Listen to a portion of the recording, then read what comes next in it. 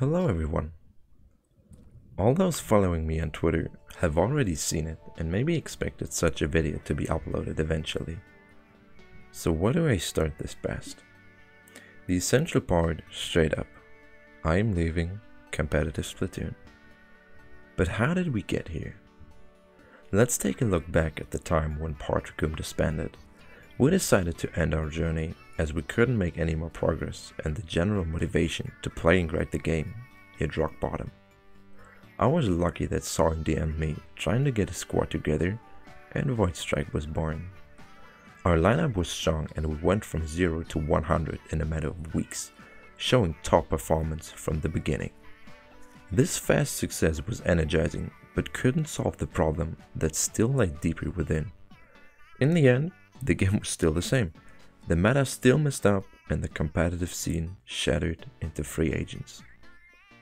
As time moved on, these thoughts came back and I questioned what I was doing.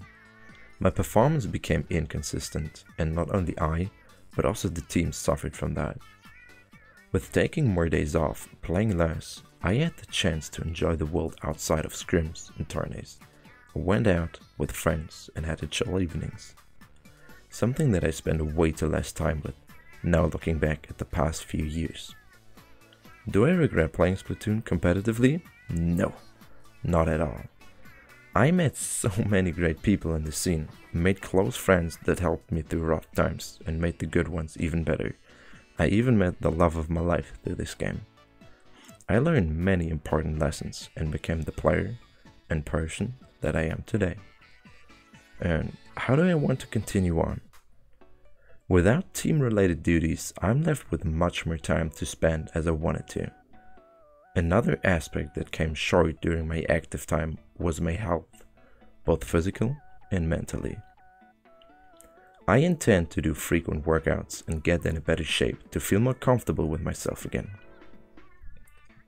And since Splatoon did so much for me, I will forever love the franchise. I can't and won't turn away from the game entirely. The first things that come to my mind are casting tournaments and acting as a coach for mid-level teams. There are some minor in-game goals left that I might try to achieve as well, but nothing to force myself to. Where you're mostly guaranteed to meet me will probably be league battles. The grind never stops. So what about YouTube content? Competitive related videos make up 80 or more % of all my content. Playing with my team therefore was the easiest way to produce something for you. I believe that the video output will decrease, but not stop. I have way too much fun to just quit. My first collection on ideas tends towards going back to the origins, what my first intentions with recordings were, learning and reflecting from my gameplay. There is so much to share and explain, so many experience and tricks that might help you and your team grow stronger. I could also imagine doing thoughts and discussion videos on relevant topics. And one specific project that sounds great on paper that I still have to think through is a sport documentary, a body transformation, or however you want to call it. I'll try to take you with me on my journey towards a healthier life, and maybe in 1 year I can show you the results and you can watch the development. The future will tell.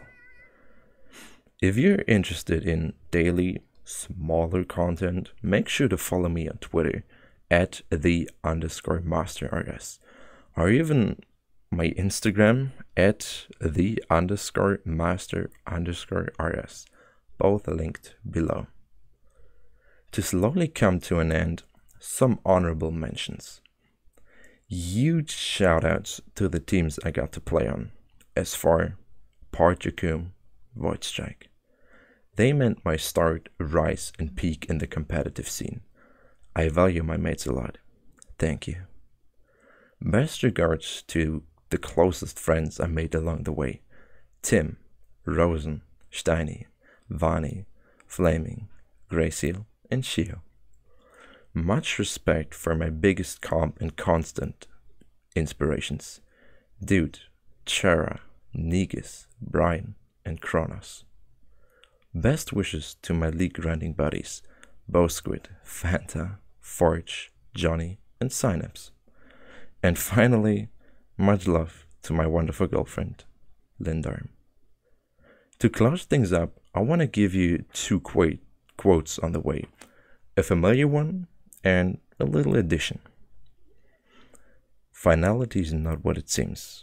When your end comes, rise up and run. Don't let defeat dissolve your dreams. Don't feel sad because someone is gone. Be happy that they were there. Thank you for all the kind words and replies. I appreciate you all. May my legacy live on.